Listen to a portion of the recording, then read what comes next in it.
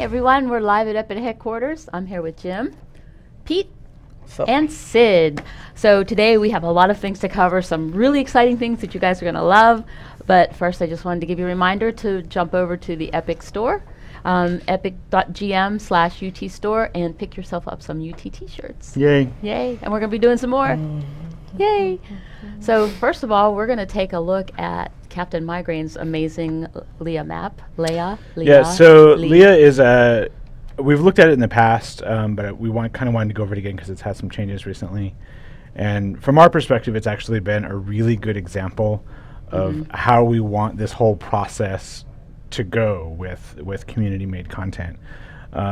Neil took CaptainMigraine took a map from 2K4 and kind of rebuilt it inside, or from UE3, or no, was it 2K3? 2K4. It was I think there were actually various iterations, maybe over two different. Anyway, it was a pre-existing map, but he rebuilt it from scratch in UE4, which is more work than it sounds like. And I think as people online have seen, people always ask us like, "Oh, why don't you just remake every map? Why don't you just port it?" And yeah, why don't you just port every map over, right? And as he can now contest to, that's a lot more work than it seems like it would be.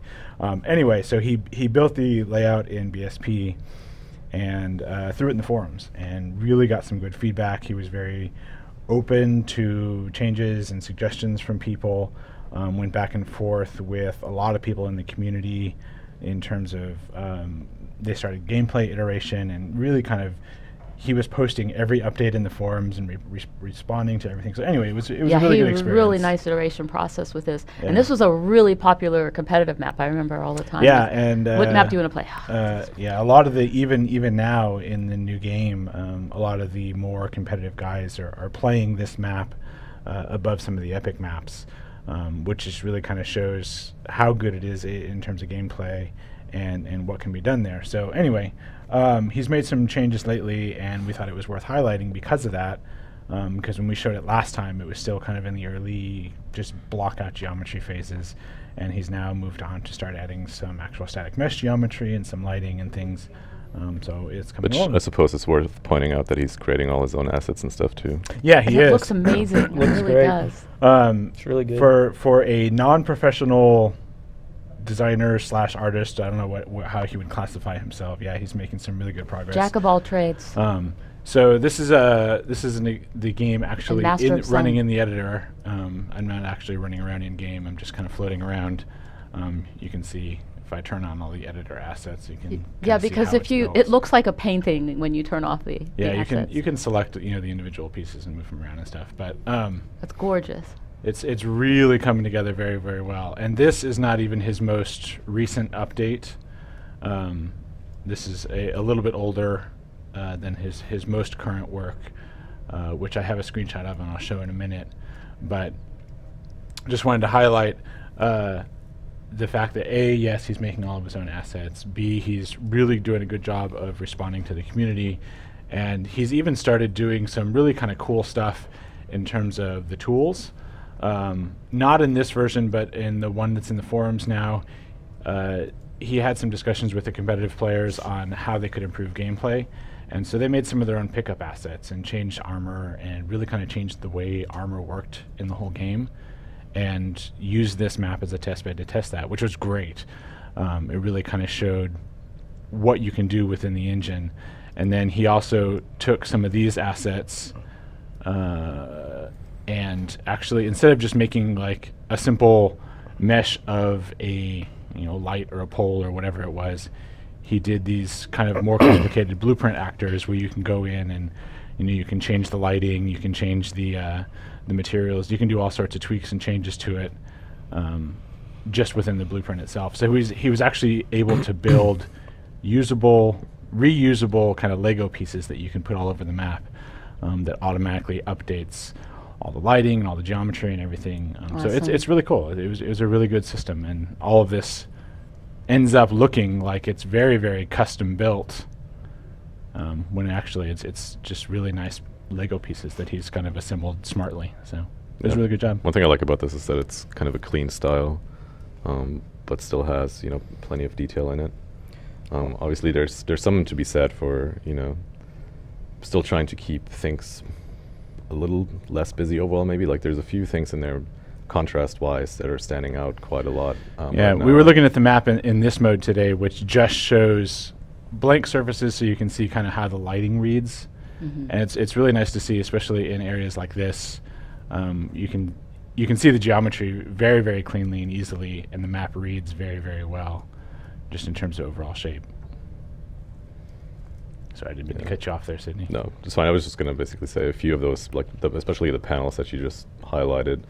If you go back to regular lit mode real quick, you can see that the actual texture detail creates quite a lot of contrast in those assets. It does. So if you look at, say, like the entire scene here, you have kind of a hard time resting your eye on any particular thing. It's sort of going a little bit all over the place. So I feel like it could benefit a lot from just doing a slide material pass on it and kind of getting the contrast down on some of those assets, just so you can actually read the bigger shapes as a whole more than one of the tips we used to do was to do a squint test. And if you look at an image like this and squint like this, it tends to kind of just get noisy and you can't really see what's going on. And then if you look at an image that's like this and you squint, those shapes really kind of pop and show out. And that's kind of the message we're trying to say, is that even in the really, really hectic moments of combat, when things are going crazy, you should still be able to see those shapes and kind of see your path through the level. And even just also the floor texture is a good example of this as well. The big kind of square tiles with dark contrasting grout lines make that really, really, really busy and hard to read. So just tweaking some of that stuff a little bit would help greatly. In general, having solid separation between what is floor and what is wall, especially in an environment that is as multi-leveled and tiered as this one is, adds a ton to readability, just being able to pick those apart really, really easily and quickly. One of my kind of personal pet peeves is also adding geometry or adding like changes in Z height for no reason. And a lot of times I wonder, like, this is a very awkward little staircase right here. Like, does it actually need to be there, or could that just be flat? Actually, in that case, I don't know if it serves. I think it actually serves a purpose. If it serves a gameplay purpose, yes. But and then same thing here. Like, there's a slight ramp there, which could be cool, but do you need it? So what you end up with is 1, 2, 3, 4 levels all connected by a jump pad, which really could just be 2. I think in a lot of those cases it's justified, but maybe the thing that is a little bit more buggy or just ends up feeling off is when you have, say, a staircase that ends in open air, basically.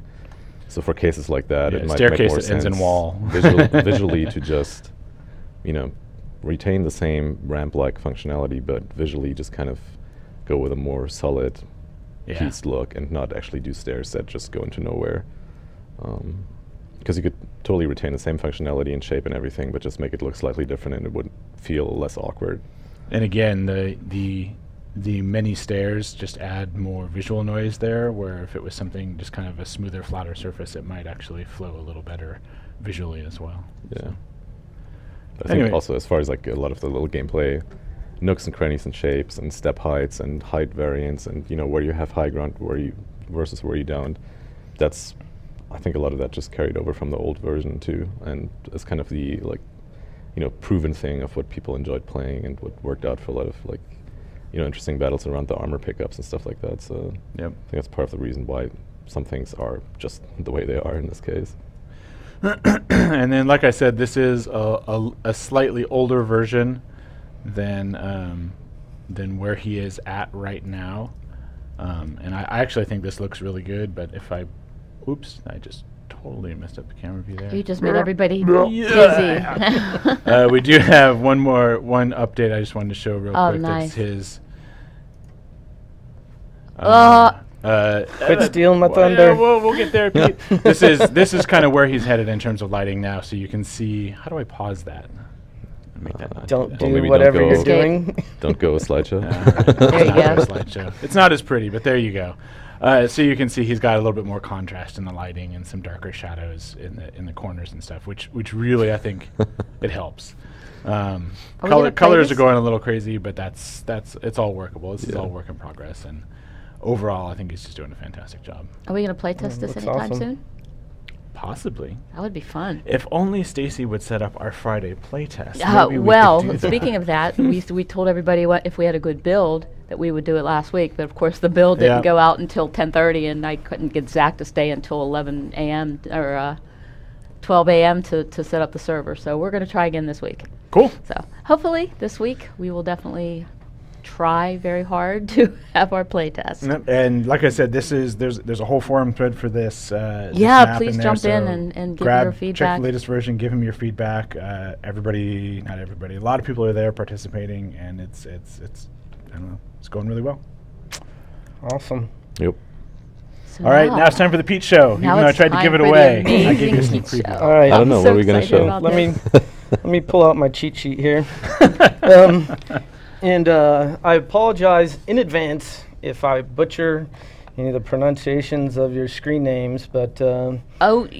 Pete, they're pretty used to it from me. Okay. Because I've been doing it for years. Right. What we want to start out with is you did see a sneak peek of the Flak, and I just wanted to give a shout out to KazeonHin, I believe, close to that vicinity.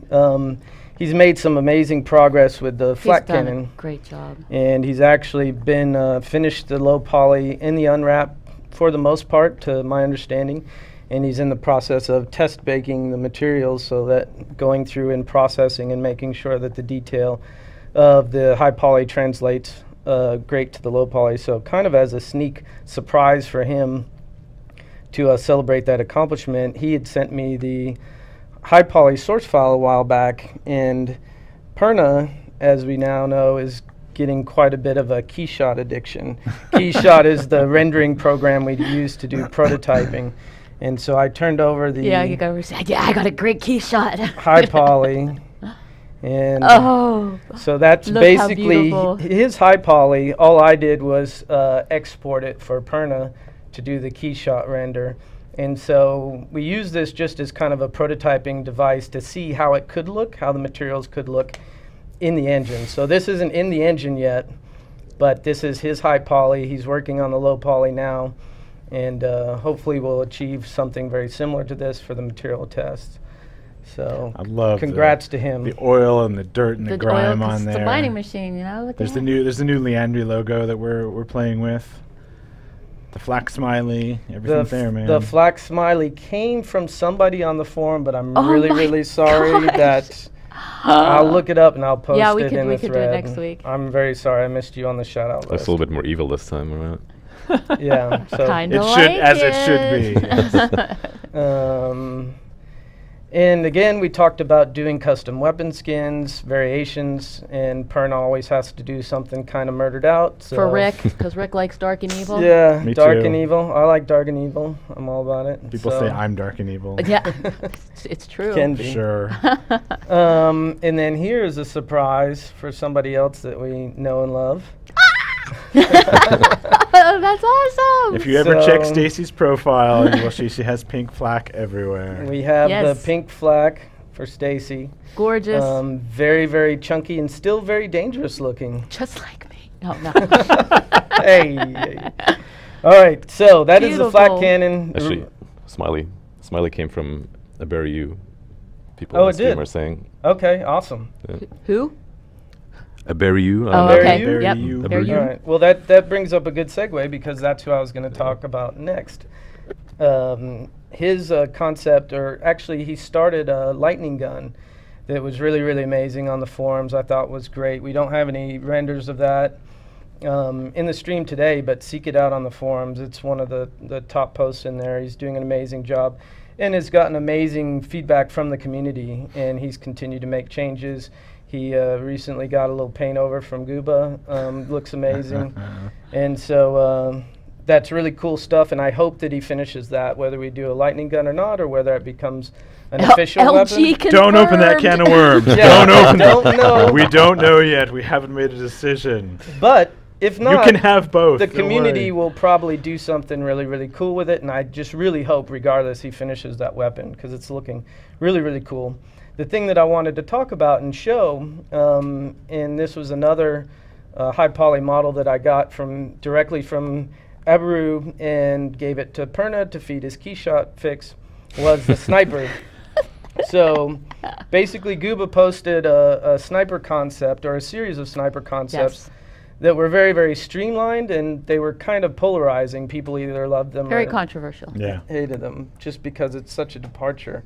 But I enjoyed it a lot, and I think it's just great for us to explore those kind of designs. So originally we just had 2D concepts from Gooba, and I just made an offhanded casual comment, hey, I really think that's neat, but we'd have to test it in 3D, see how it would translate.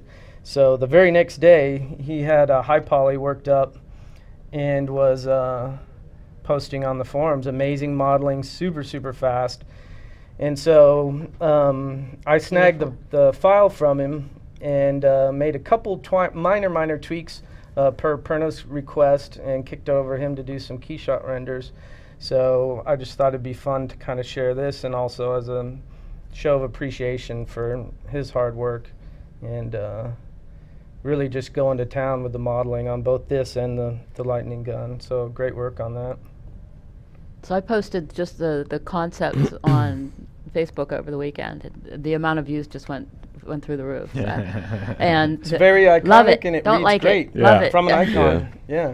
I think anybody who would think that doesn't look like a sniper rifle, I don't know. Like, a lot of people really like it. It's very, like we were saying before, it's very, very polarizing in that you either kind of love it or hate it. And I think that part of that is just sniper itself, like we're so undecided, you know, whether it's sniper or lightning gun. And if we go with something that's more of a futuristic design, it doesn't have to necessarily be one or the other. And I think this is kind of a good middle ground that gets us there. But and to be fair, this isn't the official sniper rifle. Nothing's been decided on. We just wanted to showcase this as a congratulations for his amazing work. And he's freaking fast too. Yeah, that was like 12 hours later. So I love this shot right here. This is one of my favorites. Yeah, this is fantastic.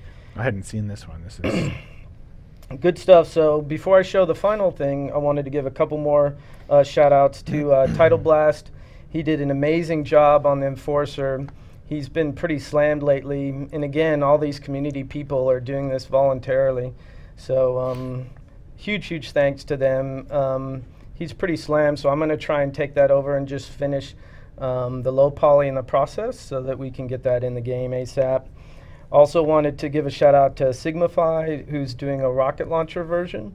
It's coming along really great. He's already doing tests in engine, so I just wanted to thank all the people in the weapons forum, sub-forum, modeling cool stuff, and of course all the community people commenting, giving feedback, doing paint overs, all that. Yeah, it never awesome fails. stuff. If I show a picture of a weapon or a level that's being done, people just go crazy. Yeah, it's funny because when we first started with the whole process, we get into these huge heated debates over whether, you know, jump should be 16 units or 17 units, right? It was like these totally in-depth things, and I didn't necessarily expect that from the art forums. Probably misguided, but I think they're just as heated, if not more, in terms of, you know, this little piece of the gun should be moved up 12 units so that it works like I expect Total it passion. to. And it's awesome. poor Pete has to sort through all that and filter it and figure out what's going on. No, I love it. It's been a blast. It's been a lot of fun. And I think each weapon that I contribute to, and also as we get more community involvement and we get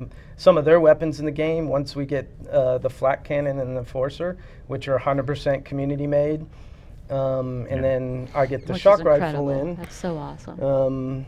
And then we enable all the customization with the skins and the attachments, and we get people that have alt weapons that are in the marketplace that aren't part of the core game, but people see that, hey, if I model this really cool weapon and a lot of people like it, it's still going to go in the game. It'll just be in the marketplace. It'll be something that ultimately the marketplace will decide for a lot of these things, because of how many people download it, how many people actually like it and want to play with it. We're hoping to have a good baseline that makes everybody happy, but yeah, the option will always be there to customize when you want to, right? To do the things that you think are the best for your own gun. So that'll be to express yourself. Yeah, it'll be fun. And then I think people realize that they'll have a lot of flexibility even after the weapons are finished. Right. I'm sure they'll still be just as passionate about their contributions during the development, but nothing is ever final. Wouldn't have it any It's other constantly way. evolved. So looks like you're reaching over there to show us something else. I'm reaching over here. The final thing, what I've been crunching on and spending some late nights. Woo! Is trying to get the shock rifle finished. So this is actually in engine. This is a low poly processed. This is still a work in progress. These materials are maybe a half a day that we've spent on it. And I gave this to Perna to set up a little render in the editor. He went a little bloom crazy on I was there. going to say, J.J. he added Abrams lens there. flare. J.J. Abrams, I like it. It still looks cool. So at this stage, I'll look at it and see if I have any processing errors, if anything jumps out that I need to tweak, refine. Working on technical things with the effects artist, getting materials for all the energy tubes, and start breaking stuff out for animation tests. All the real fun starts now. Shock is really coming together. Not only the model, not only the materials. We have new sounds that are going in for it from Max Carnage in the forums. We have new effects that are going in for it. I mean, if they're not already in, we were just hooking them up this week. So you should have an all-new shock rifle, which will be kind of the first weapon that we've done from top to bottom for the game. And hopefully that'll be in within the next week or two. That looks amazing. It's really beautiful. Really came together well. And experimenting also with material skins and attachments and all that fun stuff to see how customizable we can get these things. And so still a lot of work to be done, but it's coming together. I wanted to show the progress. Also in the forum thread, I'll show a couple more in-engine screenshots, and I'll also show some of the more technical information. I didn't want to bore the non-technical stuff on the stream, but I'll post, poly counts, process methods, unwraps, all my RTT render maps. All your 3D nerd stuff. All the 3D nerd stuff in my forum thread, so check that out. I'll get that up sometime today. Excellent. Pete does love to nerd out on the forums. Yes. I think they'd enjoy it too. So you might have a little update for us about... that was the one thing we didn't pull up was, do we have the launcher available? Totally forgot. Okay, that's okay. So one of the things that we've been working on internally is we've been saying for a while now that we got the first version of the kind of the prototype version of the launcher up and running. So from there, you can find the forums, you can find the contributor list, you can do some of that stuff. And that was just a very, very quick prototype that we threw together, and just to kind of see what we could do within that little tiny box space. And the prototype that you worked very hard on. It turned out okay, turned out but very nice. I am no artist. Stacy helped me with some of it. Joe Wilcox helped me with some of it, so it wasn't just like one person threw it together. But point being, we have finally kind of made the plunge, and anybody who has access to the game will start seeing the new version of the launcher either today or tomorrow, most likely. And so that'll be live. So check it out. That's really nice. We actually got a graphic designer to look at it and do some art for us, so it looks a lot better than the old temporary one did too. And even that is, even though it's going live in new format, we have some more changes coming up that I think are even more exciting. And that's kind of one of the projects we've been a little dark on lately. So hopefully you'll see that in a couple weeks as that stuff comes online too. But as you can really see Henrik's new logo. The new logo's in there. I mean, everything looks really good, and as I mean, it's not like a huge secret, as we've alluded to. One of the things that will eventually be part of that is we will have the UT store linked there, which is not the UT store where you can buy T-shirts, but the actual store for the game. So we're not quite there yet, but we're getting very close. So you can start actually modifying the way you play and downloading your own custom content and sharing with your friends and doing all that stuff. So hopefully that will be online very, very soon. And then just in terms of project overall, Steve's not here to give his usual project update. So we've got Pete has been working on various stuff, including kind of that UT store, the way that we want to cook Pete Nub. Yeah, cook stuff Little so you can share it with your friends and go through that process. And he's also been working on our new accessory system, which I think is maybe in the last build. I'm not sure. I think it is. If not, it's coming soon, probably if in the GitHub build, so people may have seen that. Basically, what it is we have taken the system that we were using over the holidays, where when you're in the lead, you get the snowman head or the mask or whatever it was. Which was awesome. And we're kind of expanding that system so you can actually do scripted gameplay events, so that it plays a sound when you're wearing the hat and you get a kill. We're still trying to figure out also what the kind of something happens where you get on a killing spree and toughness. your head bursts into flames, right? Like there's all kinds of stuff that we can do with that system. So again, if you have ideas of kind of events you'd like to see your player model react to in game, throw a forum thread up and we can start talking about it, because all of that stuff will very soon it will be possible. So that's kind of what he's been working on. It's going to be really cool. And Joe has been doing a lot of improvements on the hub system.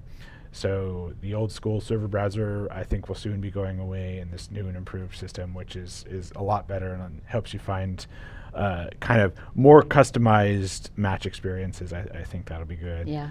And then just generally speaking, tons and tons of polish in all areas. I mean, like, as you've already seen with weapons, with sounds, with effects, every time you start the game up, there's something with UI, with map polish. So everybody's just kind of, rather than going off and doing all new things, we've kind of just gotten into a mode where we figure we better polish what's there.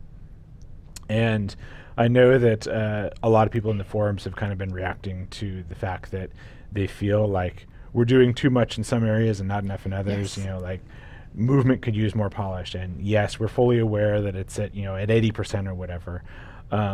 But the reality is that if we want these other systems to come online so that they can actually play together and work together, we need to at least get those prototyped too. So we've kind of got the base core of the game going, and now we're kind of starting to add the little pieces on top. And we can always tweak it.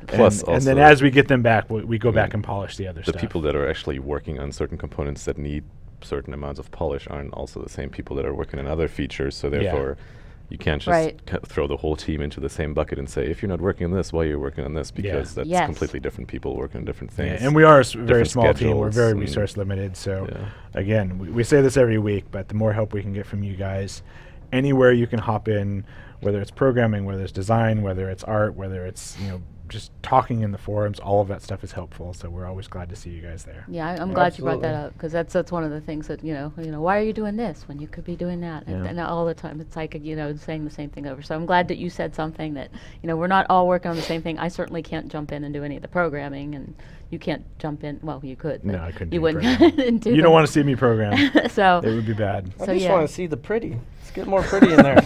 Everybody wants to see the pretty. So. Yeah, level visuals will be on soon. Hopefully we'll get some polish on the HUD and the UI.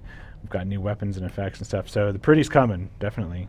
And I think that's important, right? Because we want to set a visual bar for what a character should be, for what a weapon should be, for what a level should be. Because then it's really up to you guys to take that and run with it and do stuff that's even better than we could have created. And they're eager too. They're ready to get their hands on something that they can put into their own. And people have been waiting for that for a lot longer than they've been waiting for us to adjust movement speed. So that kind of stuff will all happen in time. We're getting very crunchy. We're working hard. Yep. Crunchy. Yep. Eating bad food. Yeah, don't think that we're slacking. People have been here 12, 14-hour days, so we have definitely been, including weekends, so it's been a good time. It has been. It's been fun. Lots of stuff comes together. All right, so I think that's about all we have for this week. Make sure you jump in tomorrow and watch the Unreal Engine stream, which I have no clue what's going to be on, but Chance will be here guiding you through the experience. So make sure you join us next week, and we'll see you soon. Bye, everyone.